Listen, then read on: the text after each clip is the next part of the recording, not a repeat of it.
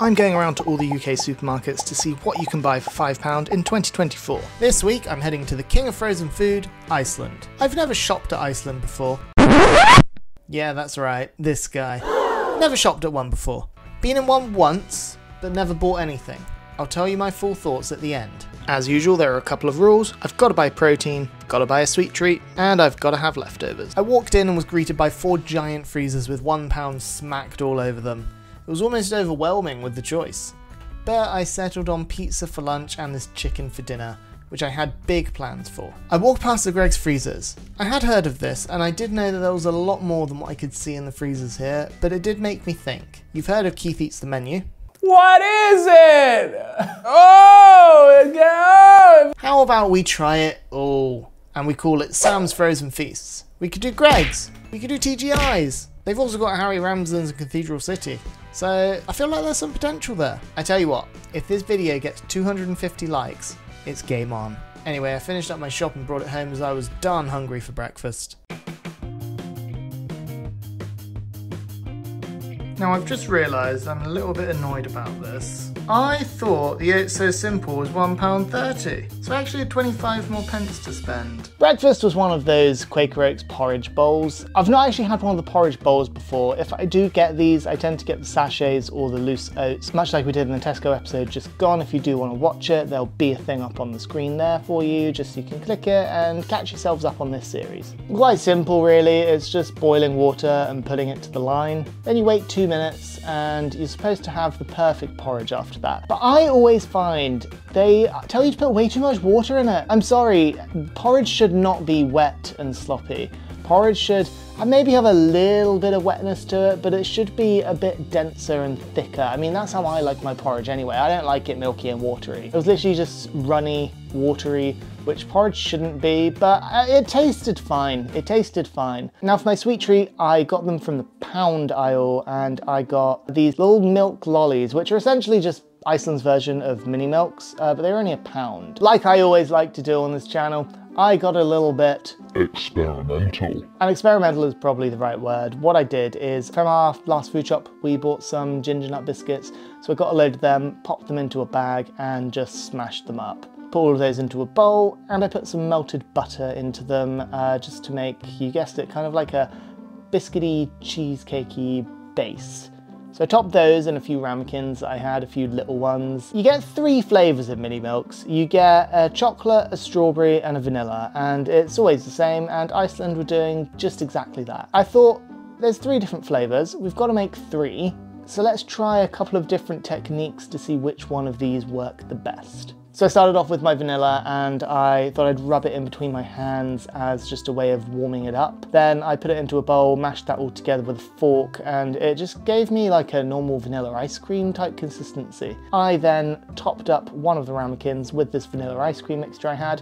That went into the freezer for later, for after dinner. The chocolate one, that just went in a saucepan to melt down. I thought I'd try it like that. The strawberry one went into a saucepan, but I also added a tiny bit of milk. I don't know why. I thought maybe adding milk might do something, maybe. I don't know, you're all probably gonna tell me in the comments that that was a really silly idea, but I did it, and here we are.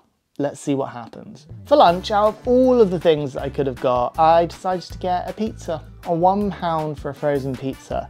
That has felt like a pretty good deal. You know, what does a £1 pizza taste like? What's a £1 pizza from Iceland like? From the box, looks really good, right? Looks like a really decent ham and pineapple. Also, yes, if you don't like pineapple on pizza, you are wrong. It looks really decent, great cheese ratio, a decent amount of toppings on it, but then I took it out of the box. There was barely any cheese on it, but I figured, okay, let's just give it a go. You know, maybe the cheese will melt and it will spread a bit more. It did not spread more.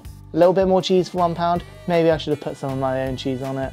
Why not? Maybe a few extra toppings as well. Something I used to do back at uni a lot. I would buy a normal cheese pizza and I would put all of my own toppings on it, things like mushrooms, red pepper, onion, and I was always really good when I did that. But this actually brought me back to those days. I actually remember I used to shop at a Lidl at uni, and I think for £2, something like that, £1.50 to £2, you got 3 margarita frozen pizzas. Taste test, surprisingly decent. I was actually quite impressed. The base was crispy, which is great. The toppings, they tasted good. There was nothing wrong with the toppings. And the sauce, it was actually a little bit sweet, a little bit tangy, and despite there being quite a lot of it, it didn't feel like it detracted from anything else. I will say the cheese you could barely taste. So if you're buying one of these pizzas and you have some extra cheese in the fridge, maybe you want to top it up with a little bit more cheese just to give it a little bit more flavour. But I was quite impressed with the Iceland pizza. Then it came to dinner time. Now I picked up this sweet and sour chicken and rice. I've often been skeptical about frozen rice. First time I tried it was when I did my Poundland challenge. I have a rice cooker. I would much rather buy a lot of rice and freshly make it, right? But I don't know what they're doing. There's nothing wrong with frozen rice. I didn't even know you could freeze rice until recently. But I did want to do a little bit of a zhuzh, and that's where this tin of peas and carrots came from. So I just emptied them out, fried them up with a little bit of spring onion, a couple of mushrooms, and a little bit of broccoli. I just wanted to add a bit more to this dish. It was looking just very orange from the box and when I took it out of the packaging. So I needed that little bit of green in there. I mean, I'm technically adding a bit more orange when I'm adding the carrots, but c'est la vie. Let's taste it. And of course there's a cat here.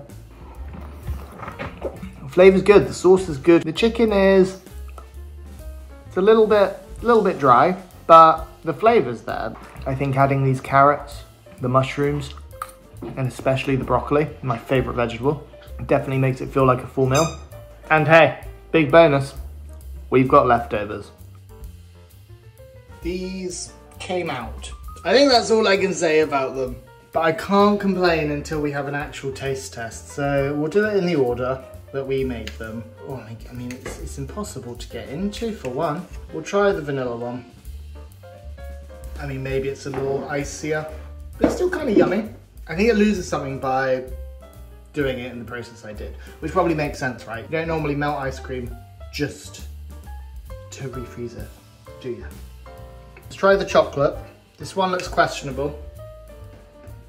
Interestingly, that's better than the vanilla. What is that? What have I made? Why does putting milk in it do something really weird to it? It's just gonna be ice, isn't it? It is literally just ice. Go on, bit of ice. It's a frozen strawberry milkshake. Yeah, that's weird, man. Chocolate wins. I mean, yeah, we've got leftovers. We've got a load of mini milks left. Nothing from lunch, nothing from breakfast, but that's fine. We got our protein, so that's really good. Obviously, we have our sweet treat. So, all in all, it's a tick on all of the boxes today. Would I shop at Iceland again? You know, there's a lot there that I'd actually be really interested to try. Yeah, why not? Let's do Iceland again sometime. It's been fun.